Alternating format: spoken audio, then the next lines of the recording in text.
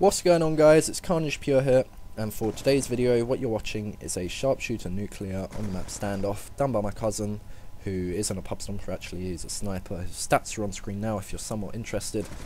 But the point of today's video is to introduce the new series that I started yesterday, but a lot of you guys were unaware of it and didn't quite understand what it was, I presume. So I'm going to dedicate this video to explaining what the series is and what it's all about. Now, as you guys know, I finished my gun game series, my Road to Gun Game Chem series, a couple of days ago, and that series did really well. You guys really enjoyed it, always had good feedback and support, and other comments saying how much you guys enjoyed it. And I looked at it when I ended the series, and I thought, why did that series do so well? What made that series so enjoyable for you guys, and made everybody click on that video to have a watch? Now, I did a few recordings for the random class generator series that I said I'd consider doing, and I just didn't find myself having fun. And that's the difference between the gun game series and the random class generator series. I had fun when I was doing the gun game series, which I'm pretty sure you guys had fun watching it too, and that's why it was entertaining. Because if I have fun, I'm going to make more entertaining videos, have more enthusiasm to do it, and put more episodes out there. So with the random class generator series, I didn't find myself having fun, so I don't think the videos would be as entertaining as a series where I do have fun. Now, I thought, what series can I do that you guys will enjoy and I will enjoy playing and making the videos? And I looked at MW3 sitting on my shelf, and I thought, yes, mob every map on infected, and it's not too challenging, is it? That's the thing about gun game, it wasn't too challenging.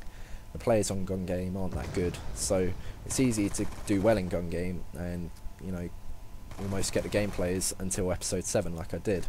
I choked about 6 times and then I finally got it. But yeah, infected, not too challenging, fun, you guys will find it entertaining. 3 factors that are exactly the same as the gun game series. And what I like about infected as well, it's almost like somebody snaps their fingers in terms of the action. It will literally, the map will be silent for a while, and then 5 or 6 people just come infected instantly, and then everybody will be coming for you when you're last alive. You're just sitting there like, oh hell no!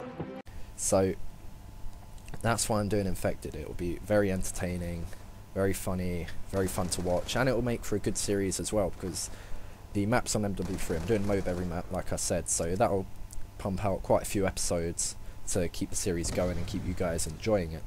So I really hope you guys support this series in the way that you support the gun game series. I really hope you enjoy it too, and always tune in to watch it, because that's what I loved about gun game. I could put the video out there and I would know it would get a decent amount of likes and feedback and a lot of people enjoying it, which is what I want to do on YouTube. I want to put videos out there for the entertainment of you guys, or to entertain you guys, should I say. I kind of said that wrong.